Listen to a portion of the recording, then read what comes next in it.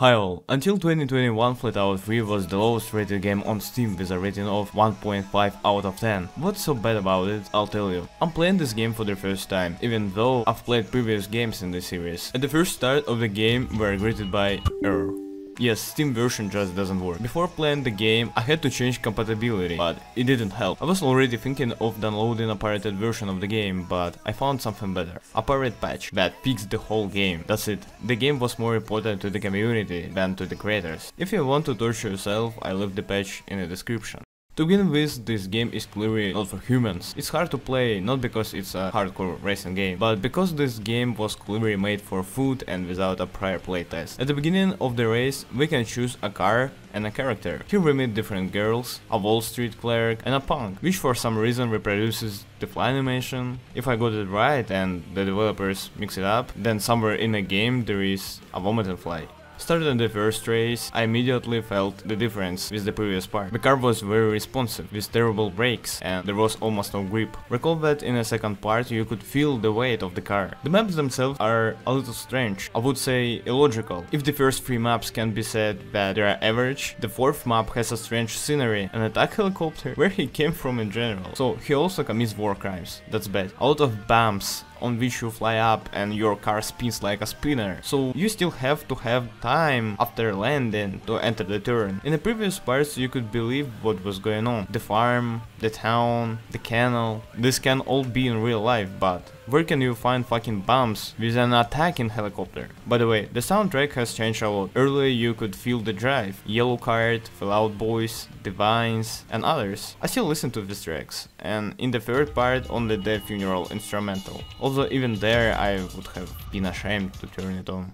Next I decided to ride in a derby, and honestly tell you, the mod got a lot worse. It would seem how you can do it so badly. The developers had to pour lemonade from one glass into another and give it to the consumer. But in the end they fucked up the juice, they pissed in a glass and the consumer was told to fuck off. Maps themselves with bags, and the feeling that playtest really wasn't. Because it seems like the idea is not bad, but fuck.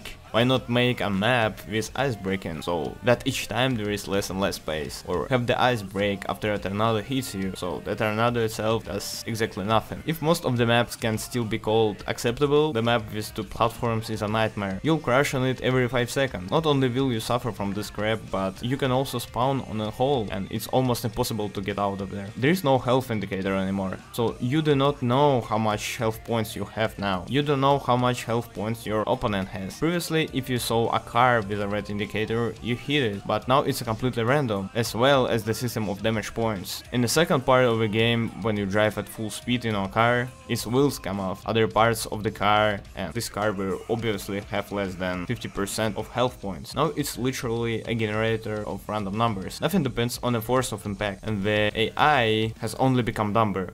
Monster Truck branch is fun, although the tasks are monotonous, like destroy a little of this and a little of that, but there is an interesting mode, a kind of an ancestor of Rocket League, where you have to roll a huge mine in a barrel or a pit, but there is a nuance, your car receives damage at each collision. There is no competitiveness, because even the smartest bots are so stupid, and it's also not clear why I need this arrow over my car, so I do not forget who I'm playing for. The most favorite mod of all players, the mode of driving with a seatbelt buckle. When I started the stunts, I noticed that no characters work except the Santa girl, and the others just use the emotion from Fortnite. Fortnite. And when they fly out, they're transparent. The first map is a kind of darts, the second is a long jump. It's boring and uninteresting. The third I didn't understand how to pass at all, and it happened by accident. That's what I hope users won't get banned.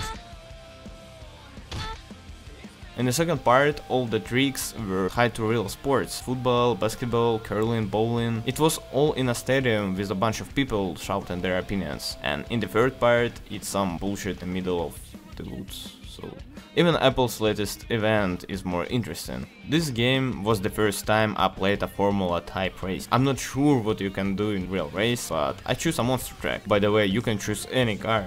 The next mode was supposed to be the hardest mode in the game, but I wouldn't say so. Just a race at night and in the rain.